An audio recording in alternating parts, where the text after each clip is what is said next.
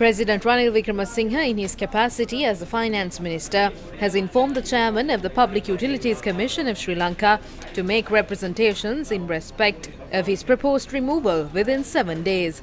The letter notes that if PUCSL Chief Janaka Ratnayaka fails to respond to the charges within the stipulated time frame, he would be removed in terms of the Public Utilities Commission of Sri Lanka Act. The charges are, as a member and chairman of PUCSL, caused the Commission to institute an application in the Court of Appeal, contrary to the PUCSL Act. The Court of Appeal has made an affirmative finding against the PUCSL chief in the exercise of functions and conduct as a member and chairman of PUCSL. Conflict of interest created due to the PUCSL Chairman's association with Trillium Property Management and Services, contrary to the Public Utilities Commission Act, publicly opposing the request for tariff revision by the CEB without following due process, making statements targeting the Minister of Power and Energy having acted in a manner which affects the ability to exercise, perform and discharge the powers and duties under the PUCSL Act. The Public Utilities Commission chairman responded to these allegations. 2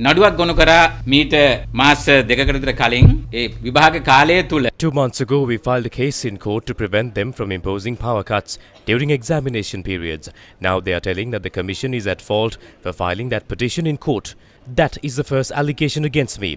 I myself was never a party for this case, but the PUCSL was a party in this case.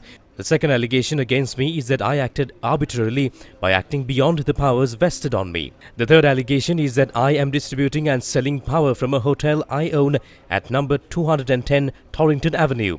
This is a false allegation. The fourth allegation is that I oppose the increasing of the electricity tariff. That is also not true. I didn't oppose to the increasing of electricity tariffs. Before I went abroad on the 13th of February, I approved the increasing of electricity tariffs by 35%. We allowed this increase because even we understood that this is a fair request made in order to recover from this crisis. And the fifth and the final allegation is that I criticized the minister. Actually, it was the minister who started criticizing me like a toddler. He accused me of helping the former president, and he is the one who started telling everyone that they are going to fire me. All I did was respond to the accusations leveled by him against me. I am not afraid of these baseless accusations. I was actually waiting for this charge sheet.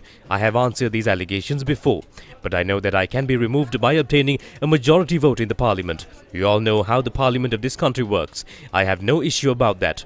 Only a majority exceeding 113 votes in the parliament can remove me. I know that they will have this vote in the near future. Until then, I will continue my service for this commission.